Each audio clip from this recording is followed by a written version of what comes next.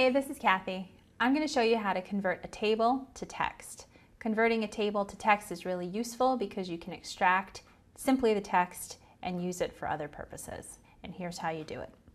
If you go to Excel and you have a table such as this with columns, what you'll need to do is, it's really easy, just select the table. So start from the first cell at the top and drag all the way to the bottom cell at the bottom right.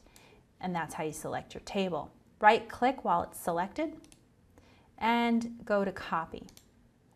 Open up your Word document to a blank Word document or wherever you'd like to paste your text.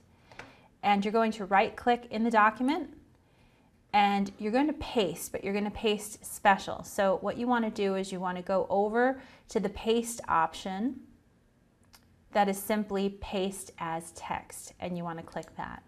And what will happen is the formatting will be a little off. You can delete your column headings if you'd like. I'm going to highlight my column headings and delete them.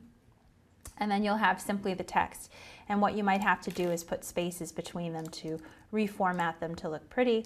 But there you have your text in your document, and that's how you convert a table into text. Thanks for watching. This is Kathy.